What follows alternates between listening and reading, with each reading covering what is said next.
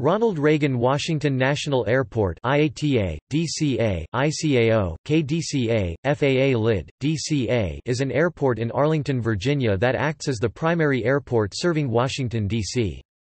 It is the nearest commercial airport to the capital and serves the Baltimore-Washington metropolitan area. For decades it was called Washington National Airport before being renamed to honor President Ronald Reagan in 1998. The Metropolitan Washington Airports Authority (MWAA) operates the airport with close oversight by the federal government due to its proximity to the national capital. It is located in the neighborhood of Crystal City in the county of Arlington, Virginia, 5 miles (10 kilometers) south of downtown Washington.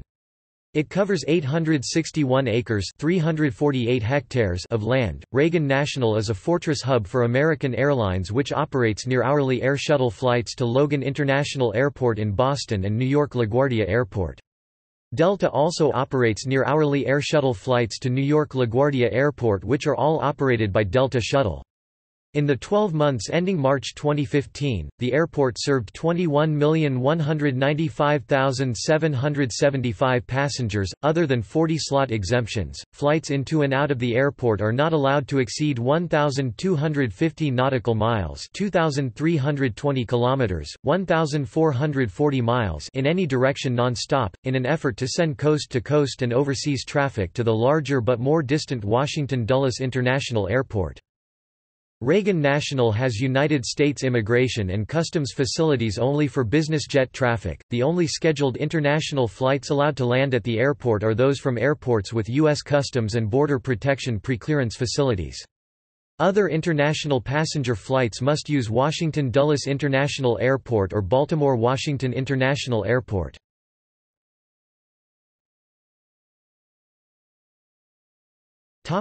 History. The first airport in the Washington area with a major terminal was Arlington's Hoover Field, which opened its doors in 1926. Located near the present site of the Pentagon, the facility's single runway was crossed by a street. Guards had to stop automobile traffic during takeoffs and landings. The following year, Washington Airport, another privately operated field, began service next door. In 1930, the Depression caused the two terminals to merge to form Washington Hoover Airport. Bordered on the east by U.S. Route 1, with its accompanying high-tension electrical wires, and obstructed by a high smokestack on one approach and a dump nearby, the field was inadequate. Although the need for a better airport was acknowledged in 37 studies conducted between 1926 and 1938, there was a statutory prohibition against federal development of airports. When Congress lifted the prohibition in 1938, President Franklin D. Roosevelt made a recess appropriation of $15 million to build National Airport by reallocating funds from other purposes. Construction of Washington National Airport began in 1940–41 by a company led by John McShane. Congress challenged the legality of FDR's recess appropriation, but construction of the new airport continued. The airport is southwest of Washington, D.C. The western part of the airport was once within a large Virginia plantation, a remnant of which is now inside a historic site located near the airport's Metro Rail Station. See Abingdon plantation for history. The eastern part of the airport was constructed in the District of Columbia on and near mudflats that were within the tidal Potomac River near Gravelly Point, about 4 statute miles (6.4 kilometers) from the United States Capitol, using landfill dredged from the Potomac River. The airport opened June 16, 1941, just before U.S. involvement into World War II. Public were entertained by displays of wartime equipment including a captured Japanese Zero War prize flown in with U.S. Navy colors. In 1945, Congress passed a law that established the airport was legally within Virginia, mainly for liquor sales taxation purposes, but under the jurisdiction of the federal government. On July 1 of that year, the airport's weather station became the official point for the weather observations and records by the National Weather Service, which is located in Washington, D.C. The April 1957 official airline guide shows 316 weekday departures, 95 Eastern +6 a week to, from South America, 77 American, 61 Capital, 23 National, 17 TWA, 10 United, 10 Delta, 6 Allegheny, 6 Braniff, 5 Piedmont, 3 Northeast and 3 Northwest. Jet flights began in April 1966. 727-200s were not allowed until 1970. By 1974, the airport's key carriers were Eastern 20 destinations, United 14 destinations after subsuming Capital, and Allegheny 11 destinations. The grooving of runway 18 to 36 in March 1967 was a first for a civil airport in the United States. Service to the airport's metro station began in 1977. The Washington National Airport Terminal and South Hangar Line were listed on the National Register of Historic Places in 1997.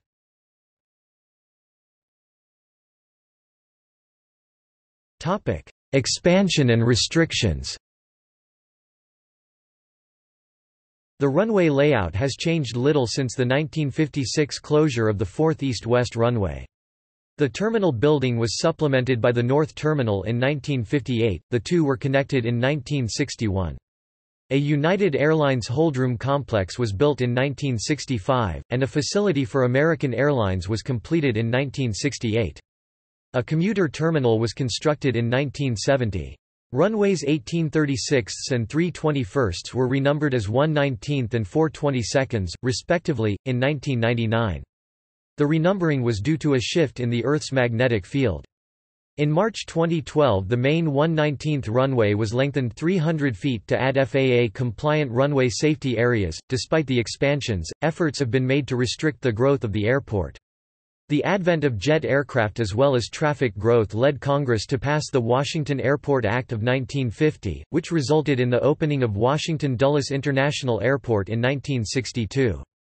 To reduce congestion and drive traffic to alternative airports, the FAA imposed landing slot and perimeter restrictions on National and 4 other high-density airports in 1969. Originally, the airport had no perimeter rule. From 1954 to 1960, Airlines operated non-stop flights to California on piston-engine airliners. Scheduled jet airliners were not allowed until April 1966, and concerns about aviation noise led to noise restrictions even before jet service began in 1966. The perimeter rule first went into effect in January 1966 as a voluntary agreement by air carriers in order to get permission to use short-haul jets at National. The purpose was to assure that Dulles continued to serve the long-haul domestic and international markets, and to limit traffic and noise at National. The FAA assumed that ground-level noise would be reduced because planes would take off light on fuel and therefore be up and away quickly. The agreement limited flights to those that were no longer than 650 statute miles 1,050 kilometers with 7 grandfathered exceptions. The spirit of the voluntary agreement was regularly violated as flights left National to an airport within the perimeter and then immediately took off again for a destination beyond it. Within a year there was a proposal to reduce the perimeter to 500 miles, but it was widely opposed and never implemented. Overcrowding at National was later managed by the 1969 high-density rule, thereby removing one of the justifications for the perimeter agreement. Throughout the 1960s and 1970s, several attempts were made to codify the perimeter rule, but it was not until Dulles was endangered that it actually became a strict rule.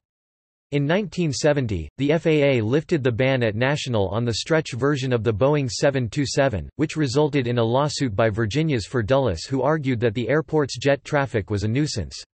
That suit resulted in a Court of Appeals order to create an Environmental Impact Statement (EIS). In addition the court order, there were economic problems at Dulles. Following the extension of Metrorail to National in 1977, and airline deregulation in 1978, traffic at Dulles began to plummet while it increased at National. As part of a slate of efforts to protect Dulles, including removing landing fees and mobile lounge user charges, the FAA proposed regulations as part of the EIS to limit traffic at National and maintain Dulles' role as the area's airport serving long-haul destinations. In 1980, the FAA proposed codifying the perimeter rule as part of a larger rulemaking effort. When the rule was announced, airlines reacted by challenging it in court and, in some cases, scheduling flights beyond the perimeter, to Dallas and Houston, thereby breaking the voluntary agreement. To prevent this, the Metropolitan Washington Airports Policy of 1981 codified the perimeter rule on an interim basis, to maintain the long-haul non-stop service at Dulles and BWI which otherwise would preempt shorter-haul service at National. At the same time, the perimeter was extended to 1,000 miles to remove the unfairness of having 7 grandfathered cities. The perimeter rule was upheld by the Court of Appeals in 1982. In 1986, as part of the Metropolitan Washington Airports Act, which handed control of national over to the Metropolitan Washington Airports Authority, the perimeter was extended to 1,250 miles to enable direct flights to Houston. Slots at the airport have been traded in several instances. In 2011, U.S. Airways acquired a number of Delta's slots at National in exchange for Delta receiving a number of U.S. Airways slots at LaGuardia Airport in New York. JetBlue paid $40 million to acquire 8 slot pairs at auction during the same year. JetBlue and Southwest acquired 12 and 27 U.S. Airways slot pairs, respectively, in 2014 as part of a government-mandated divestiture following the merger of U.S. Airways and American.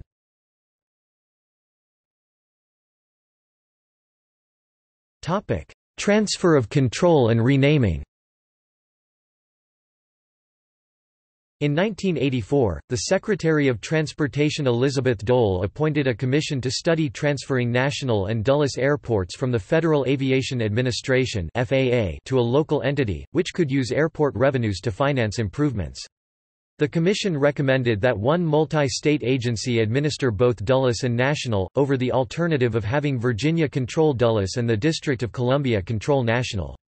In 1987 Congress, through legislation, transferred control of the airport from the FAA to the new Metropolitan Washington Airports Authority, with the authority's decisions being subject to a congressional review panel. The constitutionality of the review panel was later challenged in the Supreme Court, and the court has twice declared the oversight panel unconstitutional. Even after this decision, however, Congress has continued to intervene in the management of the airports. On February 6, 1998, President Bill Clinton signed legislation changing the airport's name from Washington National Airport to Ronald Reagan Washington National Airport, to honor the former president on his 87th birthday. The legislation, passed by Congress in 1998, was drafted against the wishes of MWAA officials and political leaders in Northern Virginia and Washington, D.C. Opponents of the renaming argued that a large federal office building had already been named for Reagan, the Ronald Reagan Building and International Trade Center, and that the airport was already named for a United States President, George Washington. The bill expressly stated that it did not require the expenditure of any funds to accomplish the name change. However, state, regional, and federal authorities were later required to change highway and transit signs at their own additional expense as new signs were made.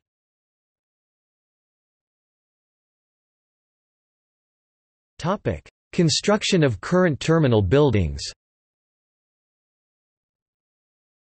With the addition of more flights and limited space in the aging main terminal, the airport began an extensive renovation and expansion in the 1990s.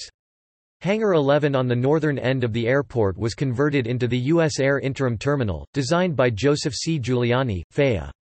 Soon after, an addition for Delta Air Lines was added in 1989 and was later converted to authority offices.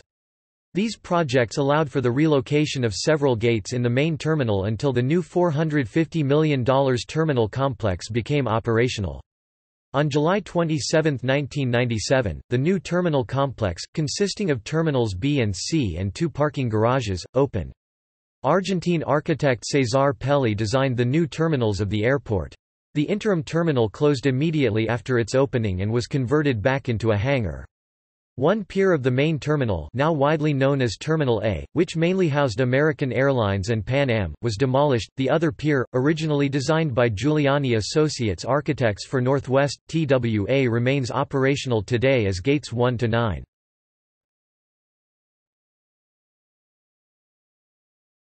Topic: Operations.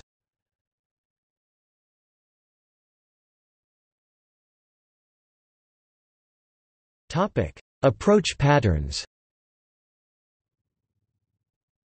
Reagan National Airport has some of the strictest noise restrictions in the country. In addition, due to security concerns, the areas surrounding the National Mall and U.S. Naval Observatory in central Washington are prohibited airspace up to 18,000 feet (5,500 meters). Due to these restrictions, pilots approaching from the north are generally required to follow the path of the Potomac River and turn just before landing. This approach is known as the river visual. Similarly, flights taking off to the north are required to climb quickly and turn left. The river visual is only possible with a ceiling of at least 3,500 feet (1,100 meters) and visibility of 3 statute miles (4.8 kilometers) or more. There are lights on the Key Bridge, Theodore Roosevelt Bridge, Arlington Memorial Bridge, and the George Mason Memorial Bridge to aid pilots following the river. Aircraft using the approach can be observed from various parks on the river's west bank. Passengers on the left side of an airplane can see the Capitol, the Washington Monument, the Lincoln Memorial, the Jefferson Memorial, the World War II Memorial, Georgetown University, the National Mall, and the White House. Passengers on the right side can see CIA headquarters, Arlington National Cemetery, the Pentagon, and the United States Air Force Memorial. When the river visual is not available due to visibility or winds, aircraft may fly an offset localizer or GPS approach to runway 19 along a similar course, flying a direct approach course on instruments as far as Rosslyn, and then turning to align with the runway visually moments before touchdown. Most airliners are also capable of performing a VOR or GPS approach to the shorter runway 15/33. Northbound visual and ILS approaches to runway 1 are also sometimes used. These approaches follow the Potomac River from the south and overfly the Woodrow Wilson Bridge.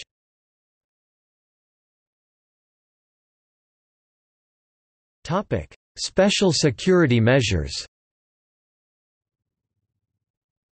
Reagan National Airport is in between two overlapping no-fly zones, so pilots have to watch out for the Pentagon and CIA headquarters. And on takeoff, pilots must ascend quickly and sharply turn left so they don't fly over the White House. After the attacks of September 11, security forces strongly enforce these rules.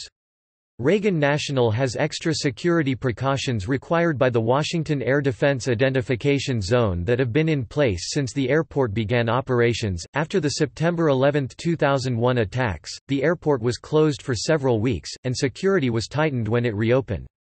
Increased security measures included a ban on aircraft with more than 156 seats lifted in April 2002, a ban on the river visual approach lifted in April 2002, a requirement that, 30 minutes prior to landing or following takeoff, passengers were required to remain seated. If anyone stood up, the aircraft was to be diverted to Washington Dulles International Airport under military escort and the person standing would be detained and questioned by federal law enforcement officials lifted in July 2005.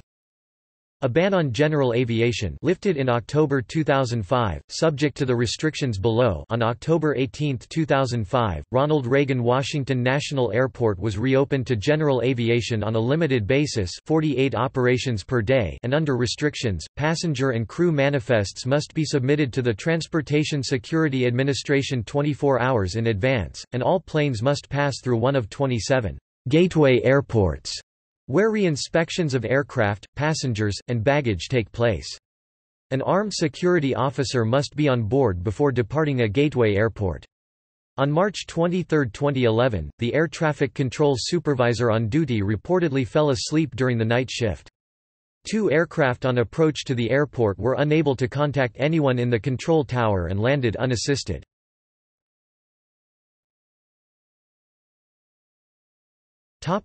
Perimeter restrictions. Reagan National Airport is subject to a federally mandated perimeter limitation and may not accommodate non-stop flights to or from cities beyond 1,250 statute mile (2,010 kilometers), with limited exceptions. The U.S. Department of Transportation has issued beyond perimeter slot exemptions, which allow specified carriers to operate 20 daily round-trip flights to cities outside the perimeter. The current exemptions are: in 1999, Senator John McCain of Arizona introduced legislation to remove the 1,250 statute mile (2,010 kilometers) restriction.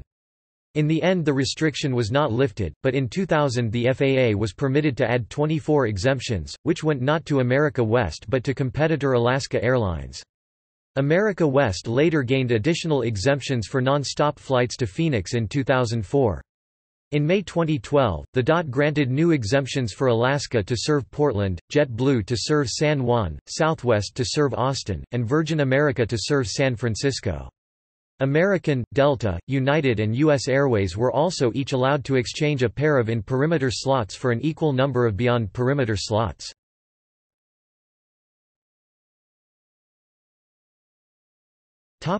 Terminals.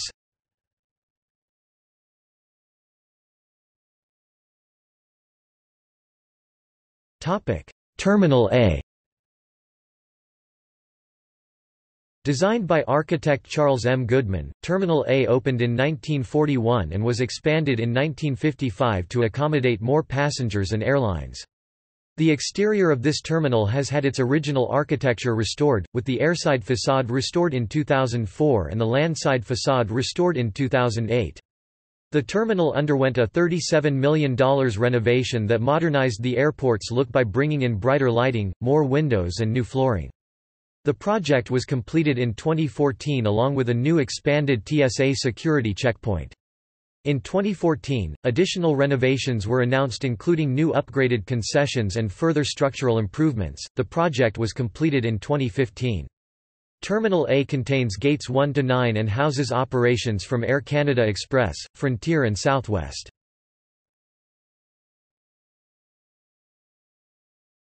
Topic: Terminals B and C.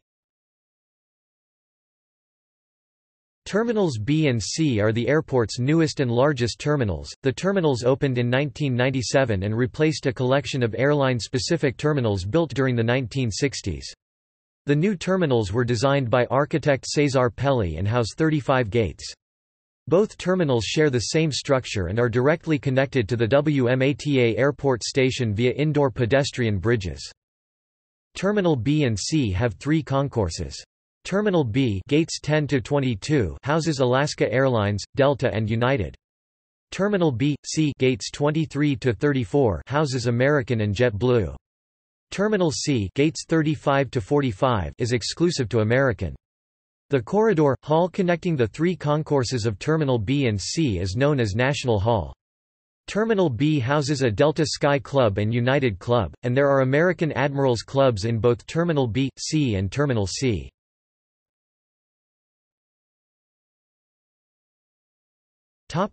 Terminal D. MWAA has begun construction of a new concourse north of Terminal C to accommodate 14 new regional jet gates with jetways.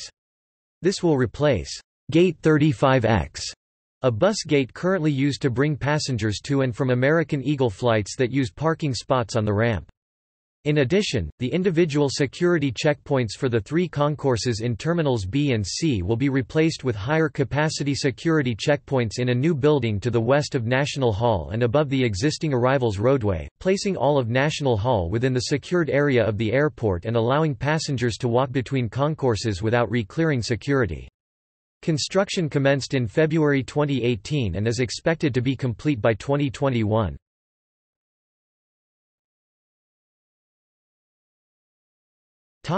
Airlines and destinations.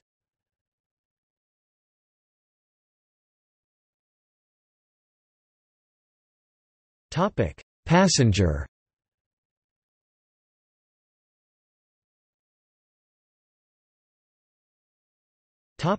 Statistics.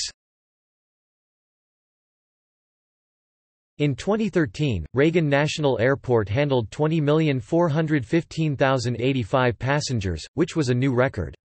From April 2014 to March 2015, the airport handled 21,195,775 passengers, which is slightly higher than the aforementioned record. American Airlines, following its merger with U.S. Airways, has the largest share of traffic at the airport, accounting for 50.0% of the market share as of May 2017.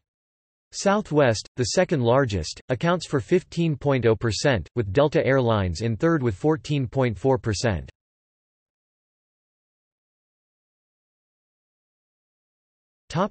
Top destinations.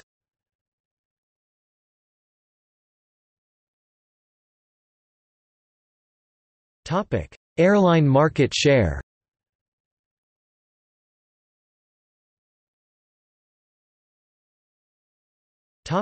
Annual traffic.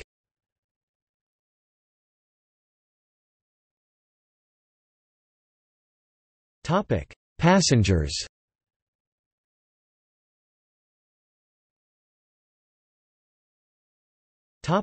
Operations.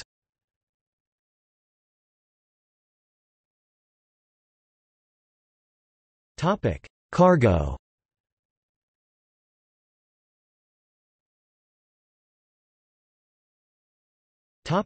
Ground transportation.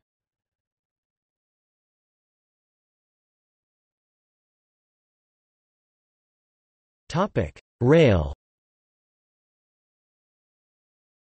The Ronald Reagan Washington National Airport Station on the Washington Metro, serving the Yellow and Blue Lines, is located on an elevated outdoor platform station adjacent to Terminals B and C. Two elevated pedestrian walkways connect the station directly to the concourse levels of Terminals B and C, and underground pedestrian walkway and shuttle services provide access to Terminal A.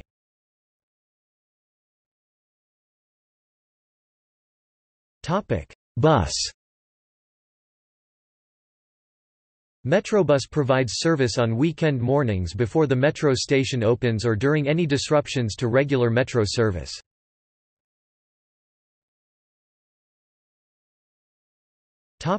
Taxi. Taxicab services are available at the ground transportation area of all terminal buildings. Taxicabs that serve the airport are required to be licensed and are regulated by either Washington, D.C., or Virginia local governments.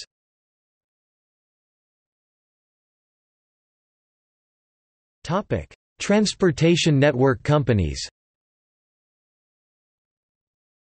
Lyft and Uber are approved to pick up and drop off passengers.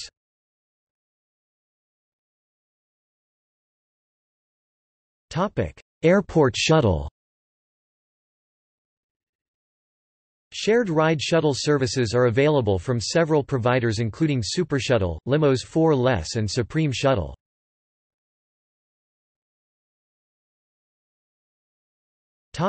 Roads.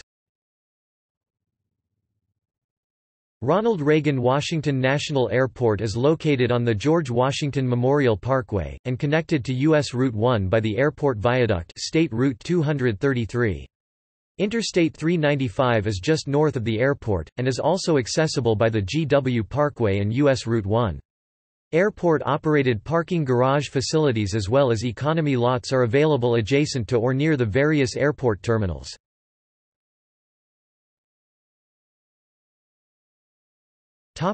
Pedestrian and bicycle.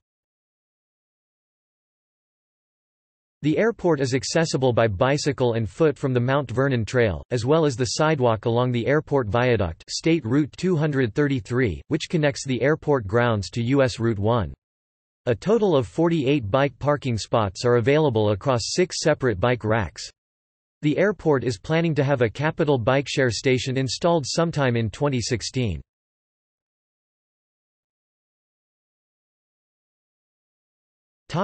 Abingdon Plantation Historical Site. A part of the airport is located on the former site of the 18th and 19th century Abingdon Plantation, which was associated with the prominent Alexander, Custis, Stuart, and Hunter families. In 1998, MWAA opened a historical display around the restored remnants of 2 Abingdon buildings and placed artifacts collected from the site in an exhibit hall in Terminal A. The Abingdon site is located on a knoll between Parking Garage A and Garage B, C, near the south end of the Ronald Reagan Washington National Airport Metrorail station.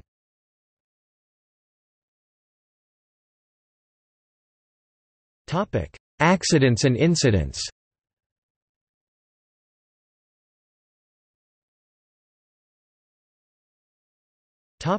Eastern Airlines Flight 537.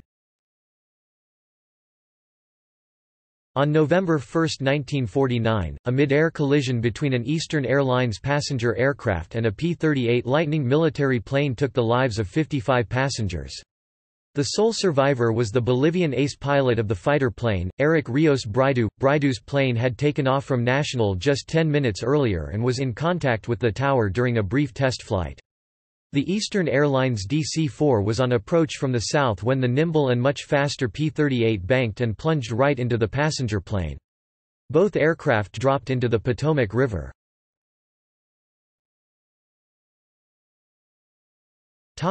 Capital Airlines Flight 500. On December 12, 1949, Capital Airlines Flight 500, a Douglas DC-3, stalled and crashed into the Potomac River while on approach to Reagan National. 6 of the 23 passengers and crew on board were killed.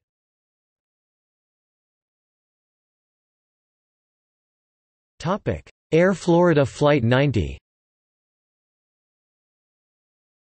On the afternoon of January 13, 1982, following a period of exceptionally cold weather and a morning of blizzard conditions, Air Florida Flight 90 crashed after waiting 49 minutes on a taxiway and taking off with ice and snow on the wings. The Boeing 737 aircraft failed to gain altitude. Less than 1 statute mile (1.6 kilometers) from the end of the runway, the airplane struck the 14th Street Bridge complex, shearing the tops off vehicles stuck in traffic before plunging through the 1-inch thick 25 mm ice covering the Potomac River. Rescue responses were greatly hampered by the weather and traffic. Due to action on the part of motorists, a United States Park Service police helicopter crew, and one of the plane's passengers who later perished, 5 occupants of the downed plane survived. The other 74 people who were aboard died, as well as 4 occupants of vehicles on the bridge. President Reagan cited motorist Lenny Skutnik in his State of the Union address a few weeks later.